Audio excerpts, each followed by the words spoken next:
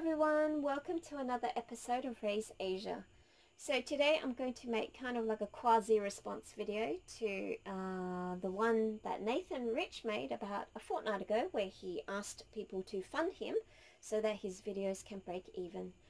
So I first knew about Nathan from about maybe 6 months ago when YouTube recommended him for recommended his channel, a few of his videos. So I kind of went through a few of them, and I found him quite entertaining because he's very logical and he presents his facts in a very succinct way, and so I like that. In addition to his kind of dry, caustic humor, which is something that I appreciate. And so I watched him on and off. So I didn't subscribe until maybe about 3 months ago, and because I was very impressed with no, maybe less than that, maybe 2 months ago. Basically after the COVID-19 episode that he did, in which he did a very kind of detailed trajectory of when the vaping issues in the US arose, and then how coronavirus SARS-CoV-2 got tracked in China, etc. So I thought, oh, that's very like thorough investigative journalism, if I might say so myself. So after that video, I subscribed to him. And I would say that he, of course, has achieved his fame partly on his particular profile because he's an American guy and he's pro-China, so that is a little bit of an anomaly, an enigma, if you will. And so I don't berate his success, like, because of that factor. That's all fine.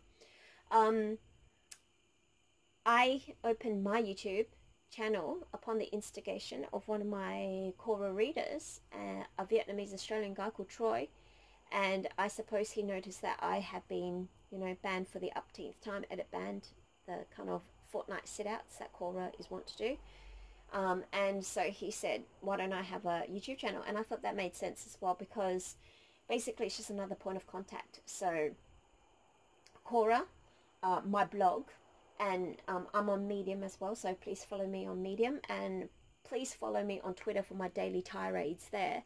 So yeah, so it's just like another tool in the arsenal, so that's why I created YouTube.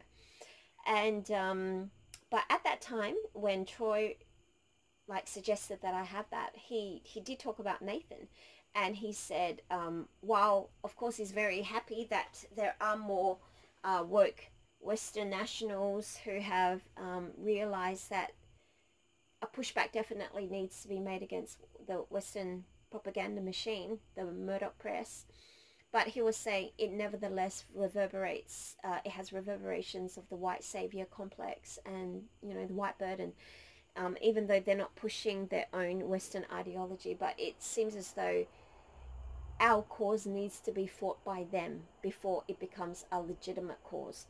And so, of course, I realized that as well. But then I thought, but to each their own. And if he is genuinely for the cause, like welcoming a brother and sister, like in arms, of course, is better than having another enemy. So that's all fine.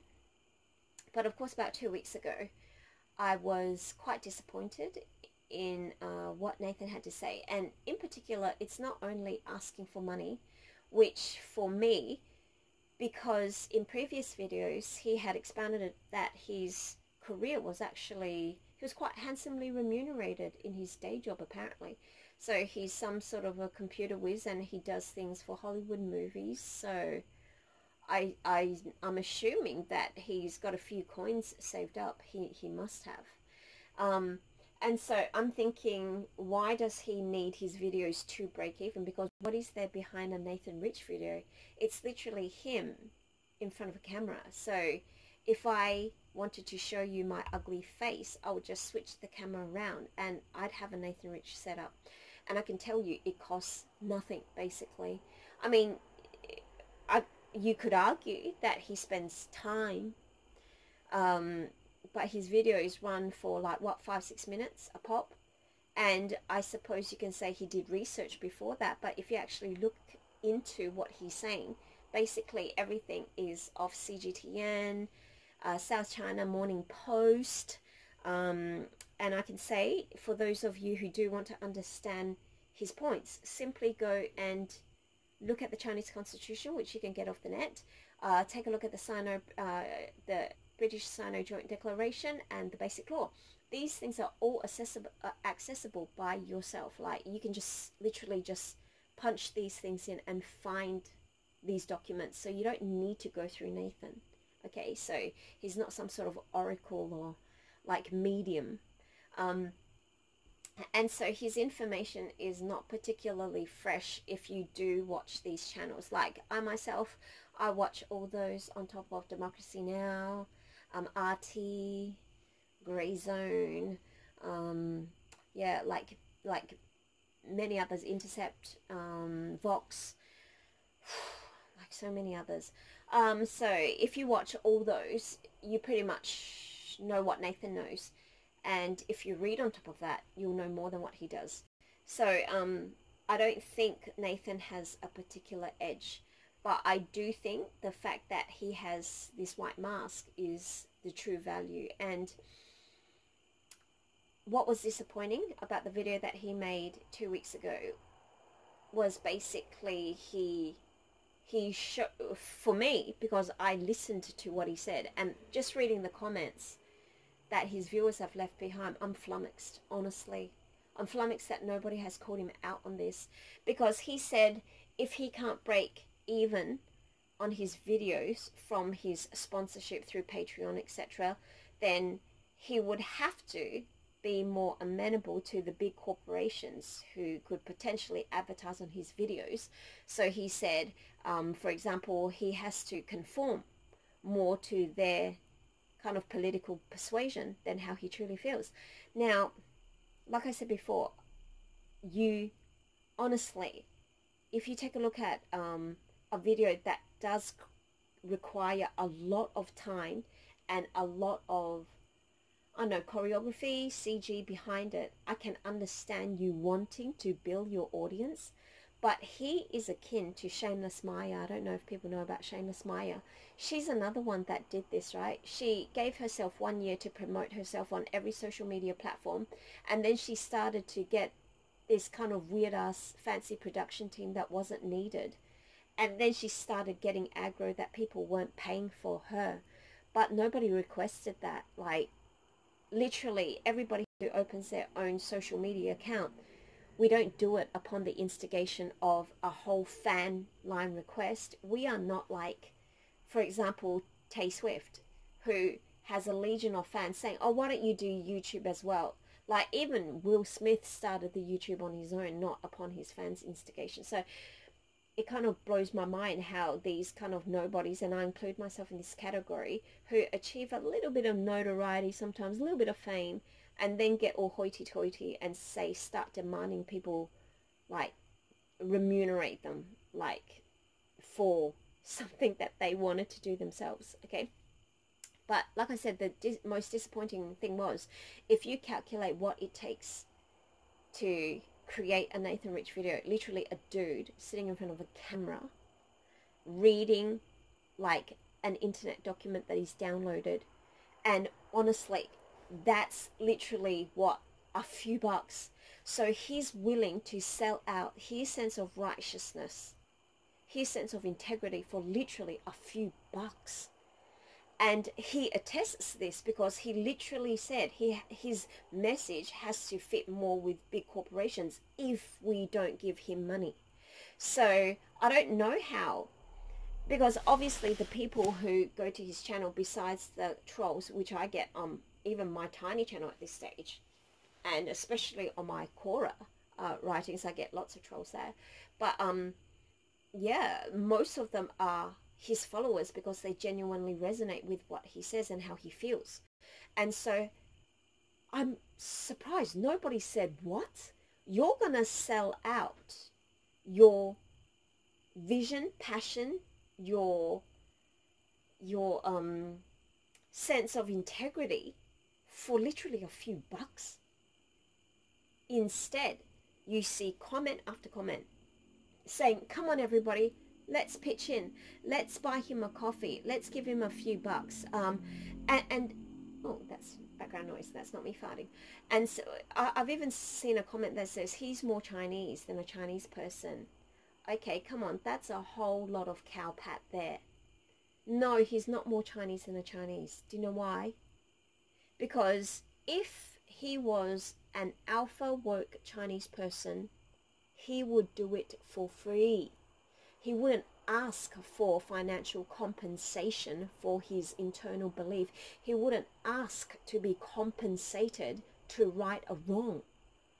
And so, like I said, the need to have a white face on a colored cause is just too strong in the Asian community. And you see it. It's emphasized and it's amplified in this particular instance. Everything that Nathan has ever said is something that we inherently already know. Okay? But we can't jettison the fact that it's a white face that is saying what is inside our hearts, and we need that white face. Because let's face it, every one of us can literally, and our conviction is stronger because we feel it firsthand. This is not a derivative feeling. This is not a second-hand feeling. This is not something that we needed to explain. We felt it firsthand. We know how it feels when we were in primary school and somebody pulled the eyes and said, this is what you look like and this is how you sound. Okay? So we know that firsthand. And then we know after watching Japan almost come to the apex and get tripped down through the Plaza Accord, and now watching China, them sabotaging Huawei at each and every single step. Like, we know how it feels to be legitimately, like, we really do have the substance to take the top spot, yet we can't, because now they are playing dirty. Like, America is literally paying other countries to not use Huawei. Like, I don't even know whether people understand what that means. That's foul play. That is literally playing dirty. And the West has never had a glorious win. They've always used genocide, brute force, open markets only when it was beneficial to them, when they could go in and plunder resources, but not when they are in a position where others can go in using their free market ideology and take back what they stole. So I don't even understand where this point of worship necessitating the need of a white face to represent us, why this is so prevalent and so strong. Why does it have this Herculean like hold onto us? And so that is one point which makes Nathan particularly disappointing, is that he could literally be bought for a few bucks. Okay, I'm going to tell people something. I am not on the Forbes list, and I am, through his past videos, one of those stupid, dumbass English teachers that come to an Asian country to hustle using their native tongue. Okay? And I would say I'm essentially no different, because my day job is appallingly stupid. However, I think I'm smarter than the average idiot that comes here, simply because when I was using my body, when I was toiling to make my coins, I invested my coins into something that had leverage, investment properties, right? So now I'm nowhere near the retirement age, and I'm already semi-retired, and I keep working those few days simply because I don't want to be bored out of my brains. Sorry, not brains, I've only got one. I don't have children, so I don't have any responsibilities in that way, the domestic responsibilities. My entrepreneurial husband is jet-setting all over the place, so he's not at home in order for me to need to do anything pertaining to his needs. So basically, I'm free to go to the gym. Then afterwards, I go to cafe. When my friends are free, we meet up. I call my family, and I write and I read. And I'm trying to get myself into volunteer activities, but it's actually notoriously difficult in Japan. And so that's not even being on the Forbes list. That's just me being not greedy. Like, I have passive income. My school that I have adheres to my husband's entrepreneurial model, because he's the entrepreneurial part of the coupledom and I'm the investment part of the coupledom. And together we have something that works. And I would never ask anybody to give me money. In fact, I've never set up a Patreon account. I've never set up anything. Say you wanted to give me money. You couldn't. I wouldn't accept it, because I'm not doing this eventually hoping that I'm going to be compensated, which is pretty much what Nathan had intended in the beginning, or else he would not. He